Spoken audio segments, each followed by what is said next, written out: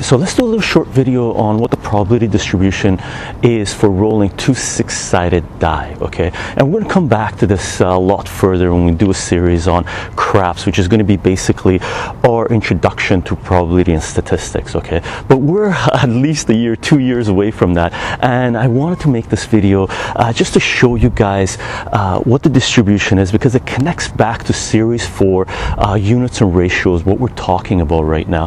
And once we finish series 4, which is basically units and ratios, graphs and functions, and a little bit more on zero and infinity, we'll probably go directly into probability and statistics, which is basically consider this video to be a primer for that, okay? So what we're going to do is take a look at what the probability distribution is of rolling two six-sided die are, right? When it comes to two dice like this, the smallest number you can get is a 2, basically a 1 on the first die and a 1 on the second die, okay? That's the smallest number you can get, and the biggest number you can get is a 12, right? A 6 on the first die and a 6 on the second die. So those are our limits of the graph that we're going to put up, and what we're going to do is create a little bar graph with the possible roll outcomes on the x-axis and the probability, the distribution of the different combinations of how we can get a specific number on the y-axis.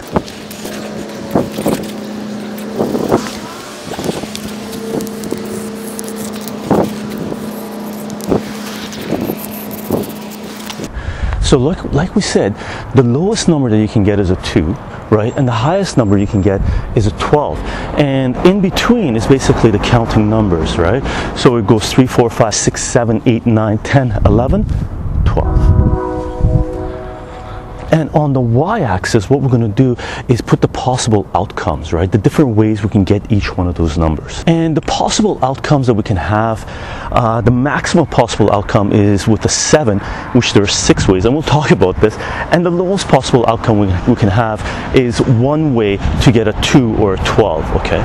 So the way that this works is, for number 2, if you want to get a 2, there's only one way you can get a 2, okay? You need a 1 out of 6 on the first one. You need to get the number 1 on the first one, and you need to get the number 1 on the second die, right?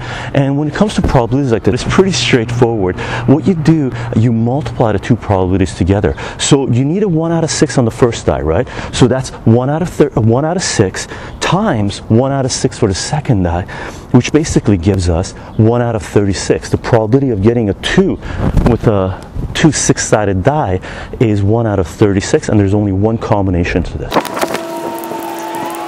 Let's take a look at number 3, right? To be able to get the number 3, you can either get a 1 on the first die or a 2 on the first die. If you get a 1 on the first die, you need to get a 2 on the second die. If you get a 2 on the first die, you need to get a 1 on the second die. The probability for this, to figure out the probability for this, you go 2 out of 6, which is you can get 2 different numbers on the first die and still make a 3 with the second die. So it would be 2 out of 6 times 1 out of 6, because no matter what you get on the first die, you need to get a specific number on the second die. So for example, if you get a 1 on the first die, you can't get another 1 on the second die. You need to get a 2, right? If you get a 2 on the first die, you need to get a 1 on the second die. So your probability reduces to only one choice on the second die and 2 choices on the first die. So 2 out of 6 times 1 out of 6 is 2 out of 36, and that's the probability of getting a 3. And how many combinations do we have? We have 2 possible combinations, a 1 and a 2 and a 2 and a 1. To get a number 4, okay, you can get a 1, a 2, or a 3 on the first die, and on the second die you have to match. So if you get a 1 on the first die, you need to get a 3 on the second die. If you get a 2 on the first die, you need to get a 2 on the second die. Where is it? A 2 on the second die. If you get a 3 on the first die, you need to get a 1 on the second die. So there's 3 possible combinations, and the probability distribution would be there's 3 choices for the first die and only 1 choice. You have to match it. for the second die, right? So there's 3 possible combinations, and the probability distribution would be, 3 out of 36 times 3 out of 6 times 1 out of 6, which is 3 out of 36 total, right? For number 5, possible combinations, 1, 2, 3, or 4 on the first die, and you match it with the other die, right? If you get a 1 on the first die, you get a 4 on the second die, and so on and so forth.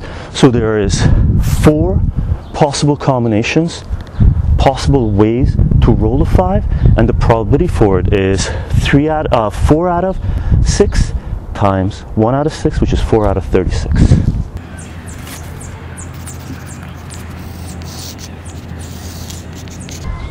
For number 6, there's 5 different combinations. For number 7, there's 6 different combinations.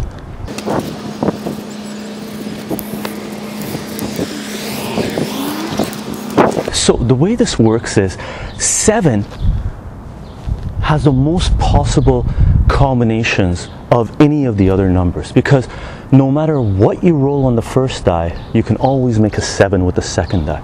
If you roll a 1 on the first die, the possible combinations, the possible numbers that you can roll are 2, 3, 4, 5, 6, or 7, right? You can't roll an 8. 8 and above are not possible if you get a 1 on the first die. If you get a 6 on the first die, then your only choices are 7, 8, 9, 10, 11, 12, right? And it is 100% symmetrical. The symmetry is around the 7, and the combinations, numbers going away from 7, are exactly the same way as these guys, right? So if you have the 7 here, 6 had 5 possible outcomes, number 8 has 5 possible outcomes. If you go 2 units away from 7, you're at the number 5. That's the same thing as number 9, right? So the graph comes up, goes down, perfect symmetry.